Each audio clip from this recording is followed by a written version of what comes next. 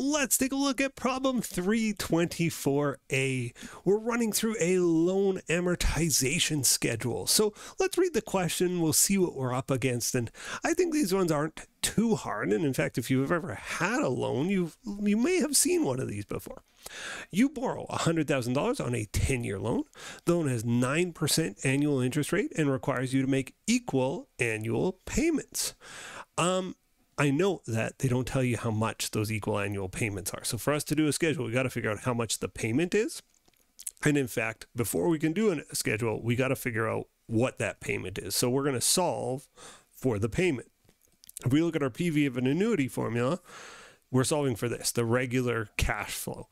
I'll solve it first in the financial calculator, then we'll do it by hand, and then we'll prepare our loan amortization table. So let's go through it. What am I going to input into my calculator? Well, let's start with the N. Number of periods is 10. There's 10 years. It's annual interest, so 10 periods, 10 payments. What's next? I/Y, the discount rate. The discount rate here is 9%.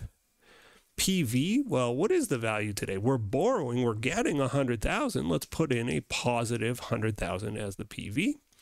The next one is PMT. That's what we're solving for. And the last one is FV, and that's going to be 0 because we're paying off this loan over the 10-year period. Okay, so let's solve.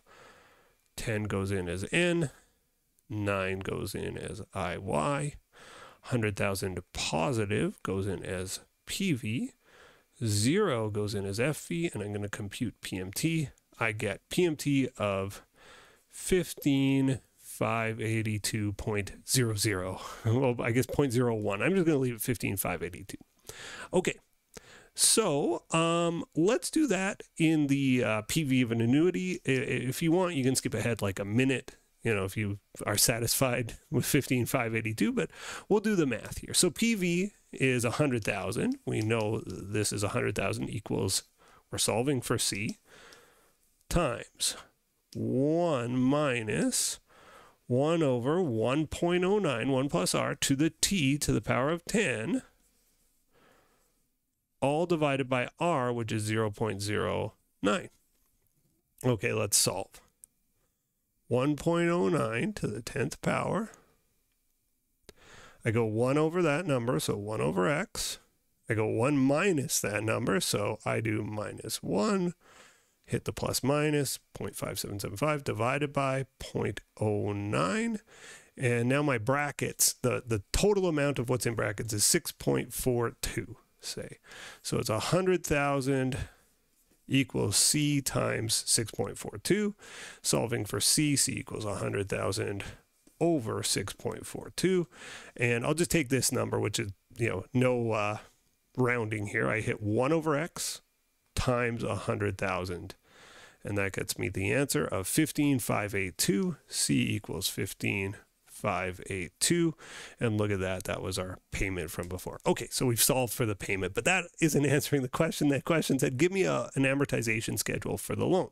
Here's how we do it.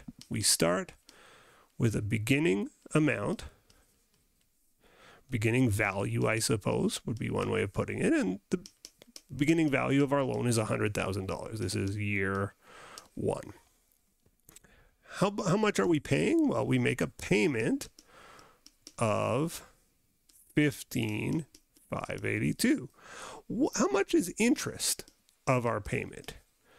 And the interest is 9% times the beginning value. So the interest here in year 1, we have a loan that's 100 grand times 0.09, 9,000. So if I make a $15,000 payment, 9,000 goes to interest. How much goes to actually reduce the loan? We call this the principal.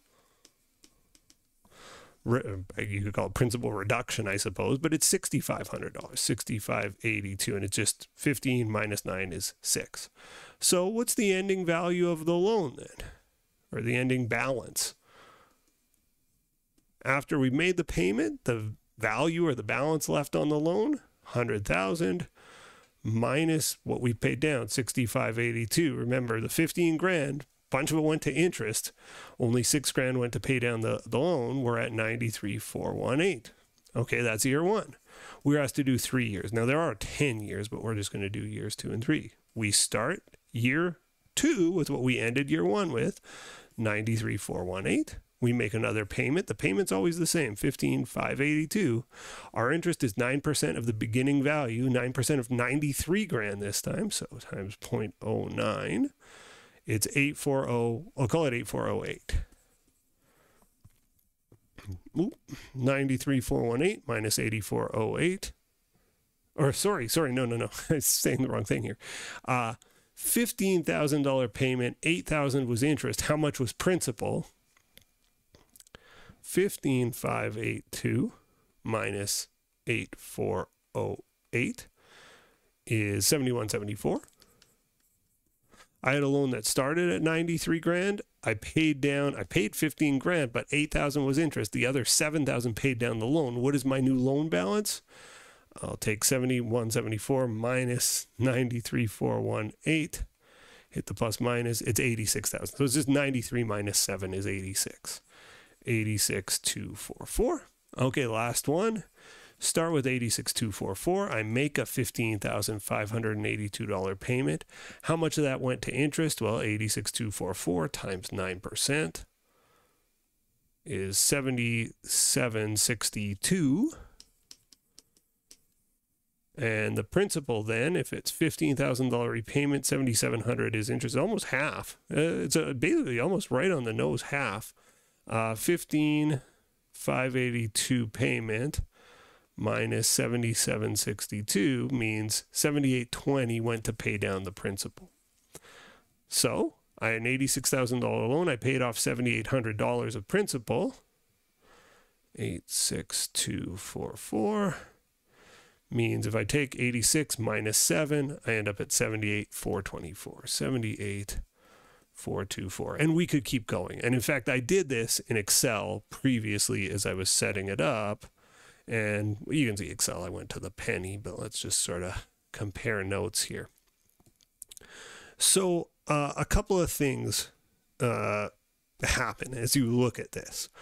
The first is we matched, right? 93,418, 93,418, 86,244, 86,244, 360, 78,424. Yes, right. We got it right. So congratulations to us. We've solved the problem. Thumbs up. The only other thing I wanted to call your attention to is when you look at one of these long ones, like if you have a 30-year mortgage or something like this, I look at these things and it kind of makes me want to puke.